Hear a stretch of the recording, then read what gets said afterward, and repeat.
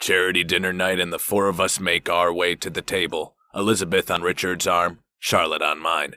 Like Richard, I detest these events, but these days it's expected of me, and at least this evening I have some entertaining company. But Charlotte looks glum, muttering under her breath. What's bothering you? I thought you wanted to come. I feel like the ugly duckling. Huh?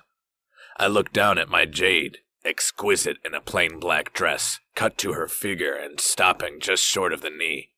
Why, Charlotte? She gestures around the room. Look at them all in their dresses and jewelry and... Charlotte, look at the other women in this room. They may all have designer dresses and jewelry and bags and shoes.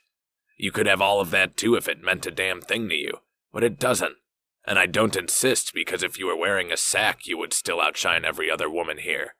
She rolls eyes at me, but looks a little reassured. Richard harumphs, and I smile to Beth. Present company excluded, of course. But there's a twinkle in Richard's eye.